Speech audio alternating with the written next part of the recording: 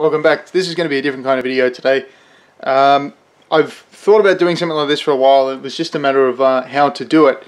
So you can see in my hands, we are not in the same setup. It's a close-up of my sort of weird backdrop here that I have here. And in my hands I have some string, quite a lot of string. Exactly 2.8 meters of string folded in half. So today we're going to be making slings.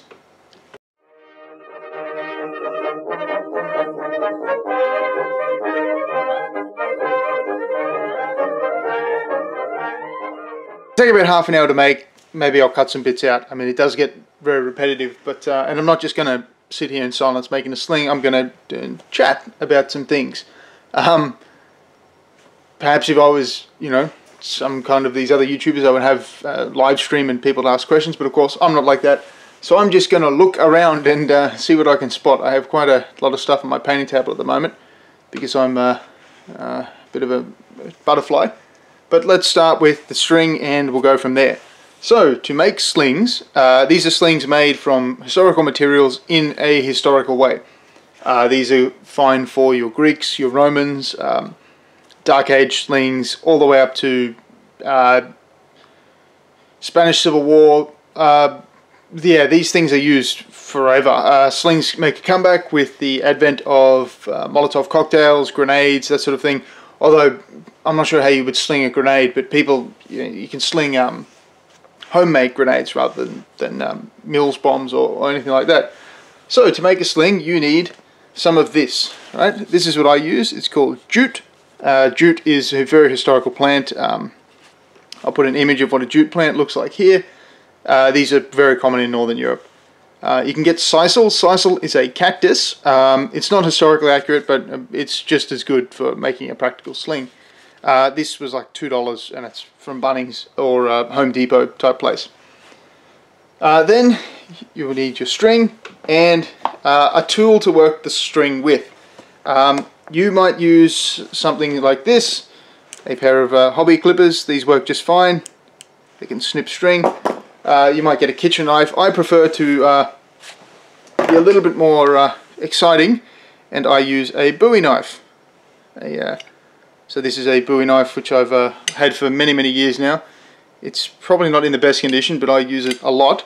Here it's a little loose, but I'll fix that up. The reason I use this is that, number one, it's what people at the time would have used. Probably not. Obviously, this was invented in the 1830s or 1820s, but somebody in the ancient or medieval period would have had some kind of knife, probably a lot shorter, but definitely not clippers or something like that. And if you're ever in a survival situation, and in your survival pack, you should absolutely have string and a knife, especially something like this. Bowie knives are, you know, I'll talk about Bowie knives during the thing rather than now. But anyway, a Bowie knife, which I'll put back in the sheath because safety. And so we have our string, we have our Bowie knife. And I like to cut a whole bunch of little pieces of string. I'm not sure how good this camera's focusing right now because I'm looking at it upside down.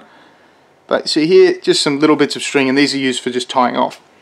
Now, to make the sling, we get 6 pieces of 280 centimeter long string. This is also, I have it written down here, it is also, I believe, 110 inches for those of you who still use those. Yes, 110 inches or 280 centimeters. Folded in half, and you can see here I've tied it off at the halfway point.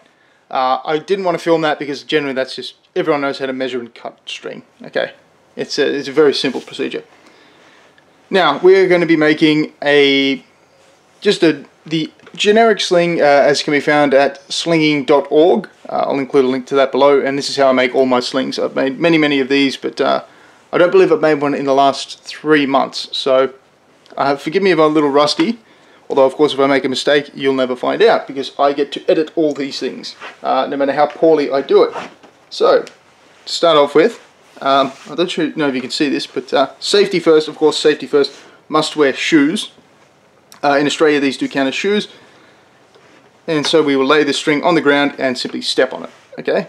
And you just move it around till you get it to where you need to be. Later on we'll be doing much more much more thorough job, hence why the camera is the way it is.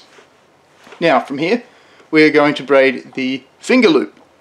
Here's a picture of the sling, the finger loop. The finger loop will go around one of the fingers. Now depending on the type of slinging you use, it depends on the finger. I normally prefer the ring finger or the middle finger.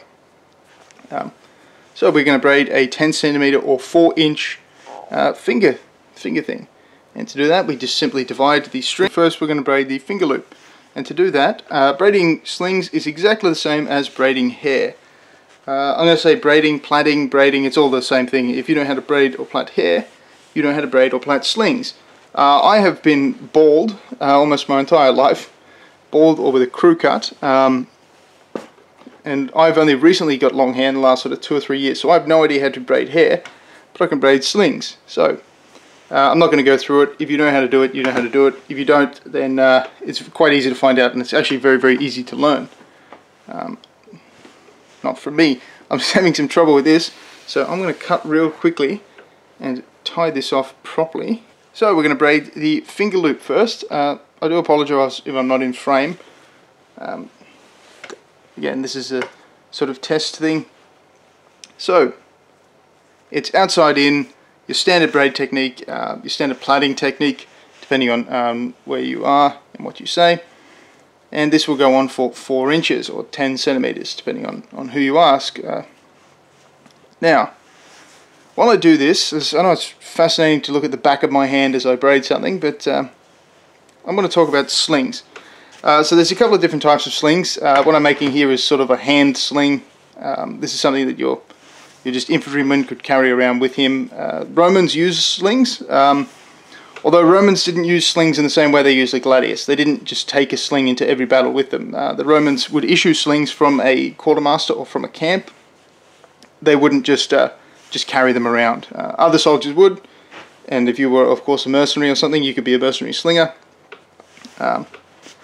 Being a mercenary slinger is actually probably one of the easiest things to do, as in to prepare for. In that you really don't need a lot of skill to use a sling in a skirmishing role. If you know how to throw a ball, you know how to use a sling pretty much. So I imagine quite a few young lads who are trying to get make their way in the mercenary world of the ancient world would have gone into the slinging trade. You can use a shield with a sling. It's quite easy. I don't actually have a shield. Although I should make a shield because I do have the materials there. Now, let's just see how we're going. Again, this is the first time I've made one in quite a while, so it will not be the most beautiful thing in the world. Tape measure, of course, quite important. I'm going to be making a metric sling because this is Australia. And we do things in metric down here. Oh, except our wargaming. Our wargaming is all done in inches because that is the proper and correct way to do wargaming. Speaking of wargaming, slings don't really get a lot of attention in ancient wargaming. Well, they do get attention, but most people are more concerned with things like javelins and bows. Bows are, you know, always very popular in wargaming. But slings are actually marvelous weapons. Bows actually take quite a lot of... there's a myth that bows take a lot of training to use. That's not true. Bows take a lot of upper body strength to use, and which is a form of training, I suppose. But yeah, bows to make war bows useful. You need quite a lot of upper body strength, and a javelin has quite a short range, whereas a sling can hit quite hard. It has quite a long range, especially if you use staff slings. Was I doing that all down? Oh, okay. Maybe I'll move this camera down a little bit more. So that is about as long as I want it to be for the finger loop. It's actually a little bit over, but that does not matter. Of course, if it's a little bit over, we simply pinch it, and we can unravel the last little bit that we did, that I did. I don't know who's making this. And here's where we take the little piece of string we had earlier, and we just tie it off. You don't have to do this.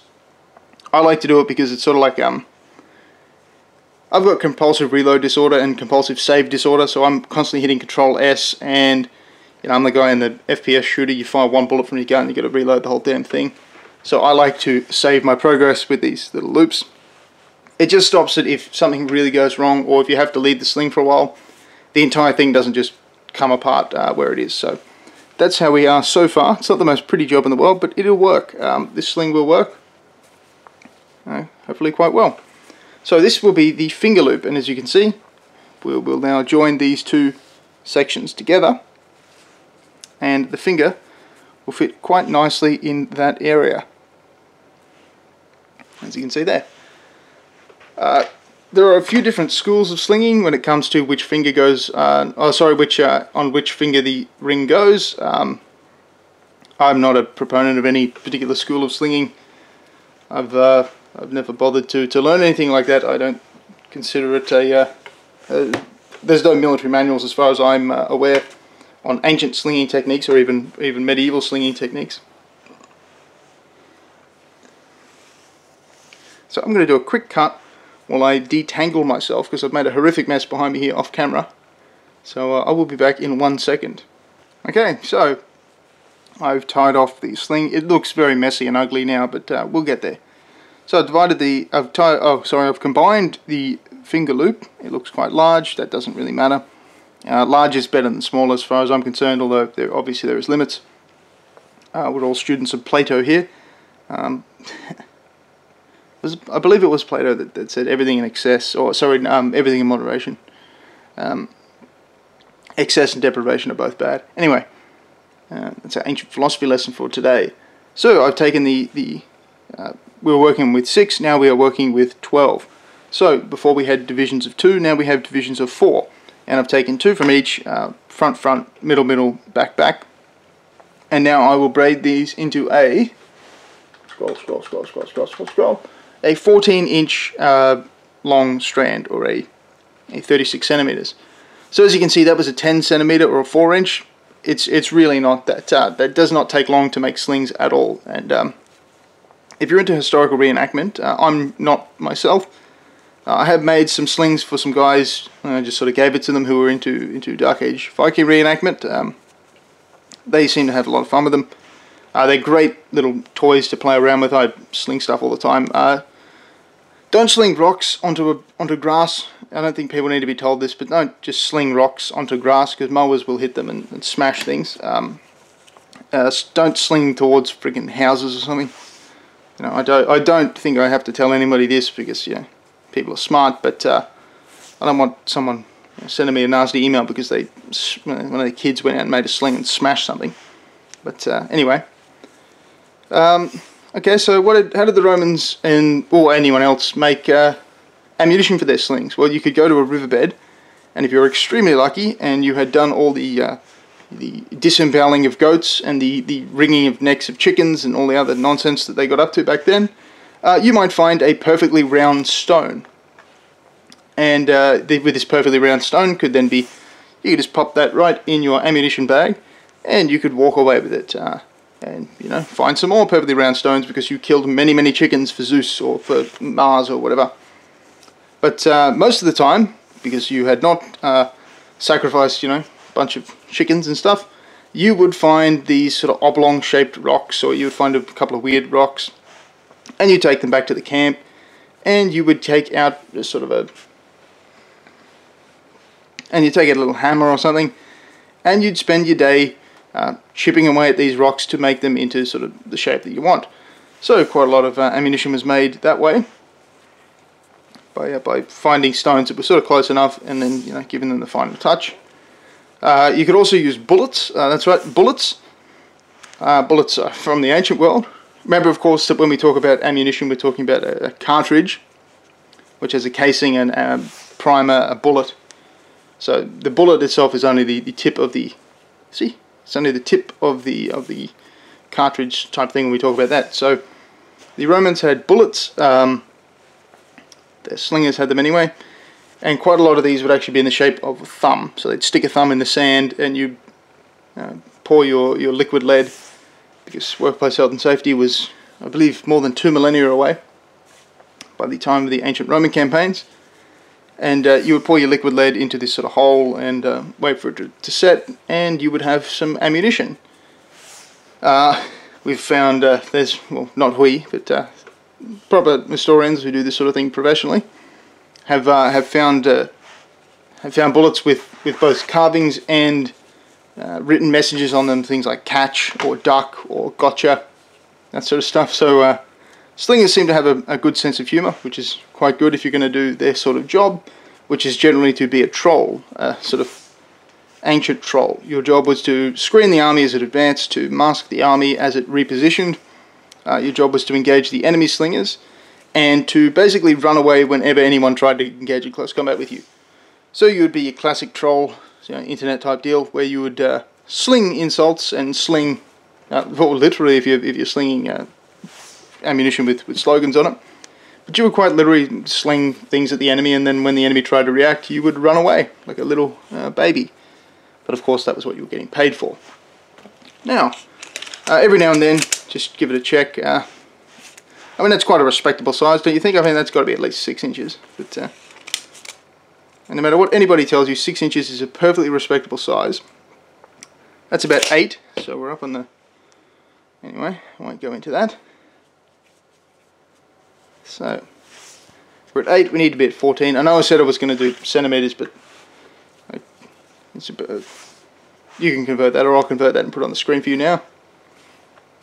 And there you go, that's how many centimetres it is. There you go, future Dylan, that's going to be some fun work for you. Anyway, so the role of slingers on the battlefield. Bows are really good, but bows are sort of hard to get people to learn how to use. Bows are quite affected by weather. Bows are also affected by the way you store and transport them. For example, if your quartermaster or somebody leaves the bows in storage when they are strung, and you get on a ship or you march somewhere, and those bows are going to be useless by the time you get somewhere. If a couple of months in storage with a strung bow can really ruin it, especially in a damp climate. Bowstrings themselves can become wet if not properly sealed, and a wet bowstring loses tension, which means it's imparting less force on the target. On the object, and by extension, the target. Slings, on the other hand, don't rely on elastic strength. So a bowstring relies on tightening and stretching the fibers of the bowstring, and then and bending the wood and bending everything, and making sure everything sort of supplely bends and then snaps back into position very quickly. Whereas a sling is using the principle of inertia and Newtonian physics, as opposed to, I suppose bows also use Newtonian physics, but a sling is quite a good example of Newtonian physics, in that inertia, of course, for those of you who've done your Newtonian, your Newton is that objects in motion like to stay in motion, and objects at rest like to stay at rest. And so when we take this rock and we swing it really fast and we swing it that way, and we suddenly stop exerting centripetal force. Centripetal force is inward force, centrifugal force is outward force. So when we stop exerting centripetal force on the object, it will continue moving in the same direction it was moving. Now, this can be a problem, and this is why you should mostly sling the way a cricketer would bowl, overarm. There's definitely a place for sideways slinging backhand or forehand sideways in this direction. The only problem is, if you let go early or late in this direction, you swing early or late in this direction. So if you're I don't know, slinging into a creek and beside you is someone's house, and you screw up and you go a bit late, you've got to replace a window or run very fast. Although you should always replace things that you damage, because somebody has to, and it might as well be you. But anyway.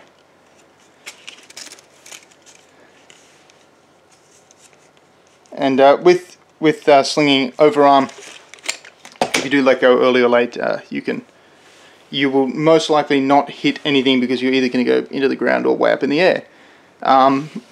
Maybe you want to wear a helmet if you want to be ridiculously safe, but I tend to not. I've never once had a single serious deviation at all when slinging overarm. There's also diagonally. Diagonally is probably what most people would be most comfortable with. Being from Australia, I grew up playing cricket. I was never an athlete of any kind. I never played it professionally, but you'd always go down the park and play cricket. For those who don't know, Google it, because I'm not going to explain cricket to you. But cricket involves overarm bowling, and this is actually something that comes up in the Second World War, when grenades just really start being issued. Towards the end of the First World War as well, but mostly in the Second World War, when grenades are being widely issued. And I'm going to talk about it more in Operation Anthropod, the assassination of, I believe, Heydrich in Czechoslovakia.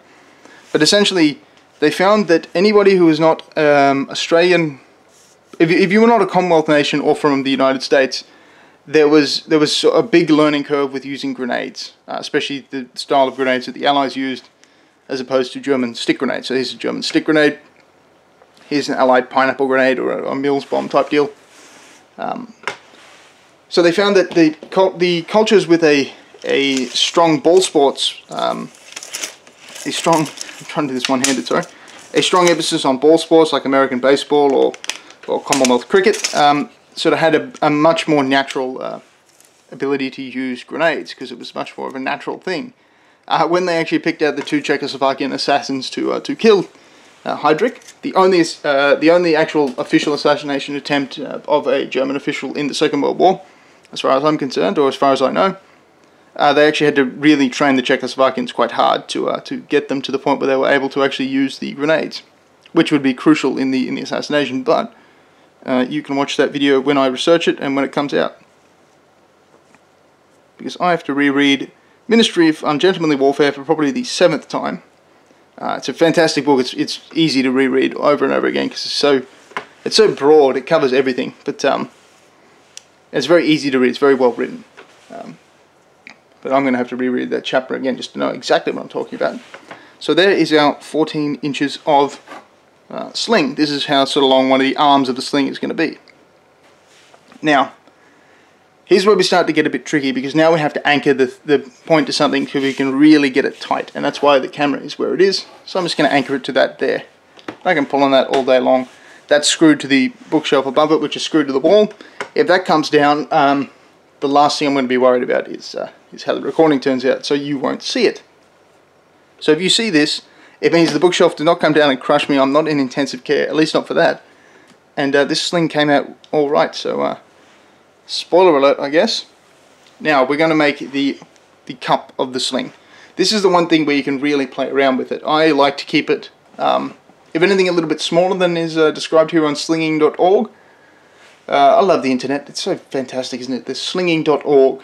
You know, you don't forget a library and find a book on slinging and wait for it to be delivered. You can actually just go online. 4 inches is the thing that they say. I tend to like 3.5. Purely because just a little bit tighter.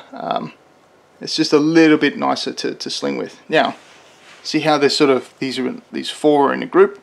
There'll be 3 of these groups of 4, and they're all very easily identifiable. So what we're going to do is intermingle them. So 2 from this group, 2 from this group. Whoop, come on, get it out of there. And 2 from this group over here. And this sort of, it just creates a tighter, more substantial bond, because we're mixing the 2 strands together into one. And so if it does want to unravel, it's going to have to unravel several, almost pretty much knots over and over again. So we'll start with this one. Make sure we take the securing knot out of there so it doesn't corrupt the chain, or the braid, sorry.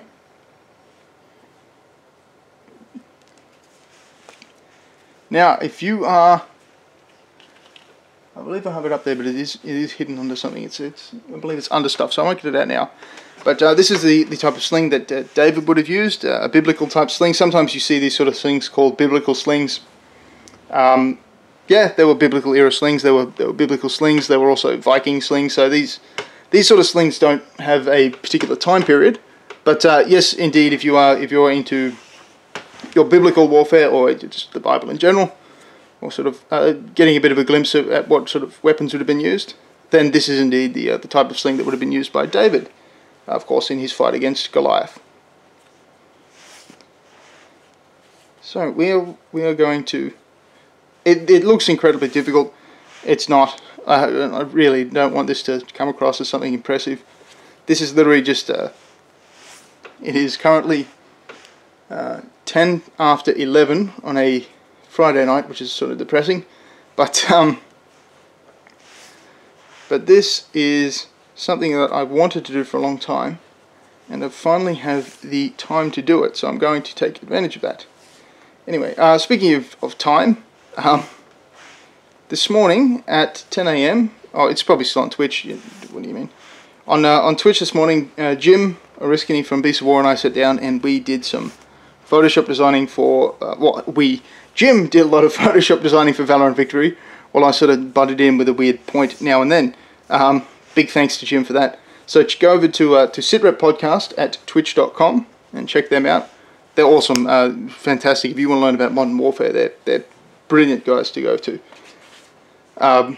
Jim normally streams every Monday on Twitch, so if you're into watching Hex Encounter games on live stream, it's exactly for you. I love Hex Encounter Wargaming now. It's something I've never done until Jim lured me into it, but it's really, really fun. I shouldn't say that.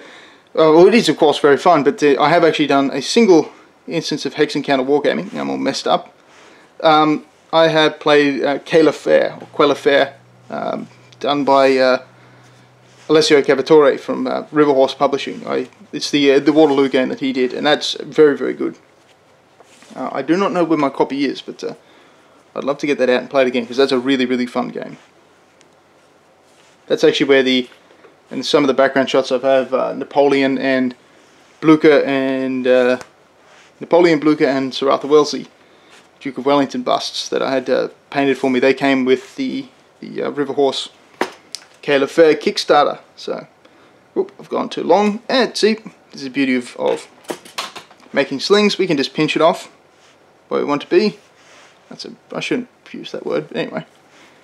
It's quite literally what I'm doing, but you know, maybe a tad vulgar, but we can just go back to where we were, unravel the sling, get one of our trusty little offcut pieces. I normally get about 10 of these. I just keep cutting until I sort of feel like it's enough, but yeah, when I'm finished I'll tell you how many I used, and I'll put that number on the screen now. I do hope you can actually, I really should keep more of a friggin' eye on that. I apologise if I'm going out of frame. If I ever go out of frame, I'll just put pictures up, so you won't notice. Except I've just told you. Now, of course, we're going to do the exact same thing again with the secondary piece of thing. And that'll form our cup. You notice the cup is exactly the same as making the finger loop. Yeah, so that should be about the same size as our finger loop. Of course, it's a little bit smaller because I've deliberately made it smaller. But here you can see that a 3.5 inch finger loop still does indeed fit, although it is very snug.